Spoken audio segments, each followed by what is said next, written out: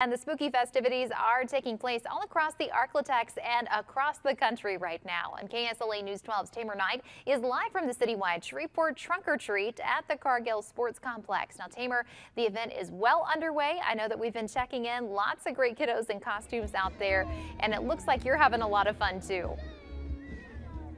Missy, I heard that Halloween is your favorite holiday. We certainly wish that you could join us out here because, as you can see, since we last chatted, hundreds of more people have showed up to the citywide Shreveport Trunk or Treat. And listen, it's a time. They have free nachos. You know I got me a plate. And then also there's lots of candy and drinks and snowballs and everything you could think of to have a very safe and fun Halloween for 2023. Now, Armani's going to join me right now, and I personally picked her because look at her costume. You have to admit, this is really cute. She really did her thing with this one. Armani, tell me how you decided to come up with this costume for Halloween. I decided because it was like,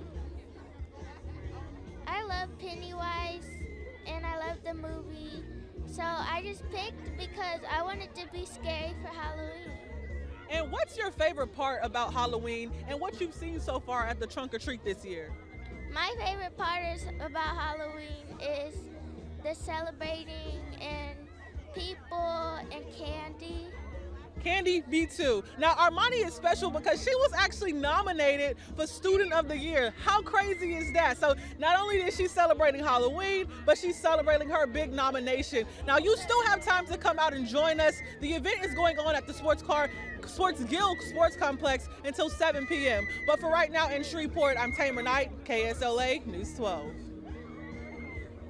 Tamer, thanks. Have enough fun out there for the both of us because, like you said, Halloween is my favorite. So get out there, get us some candy, and enjoy the nachos as well.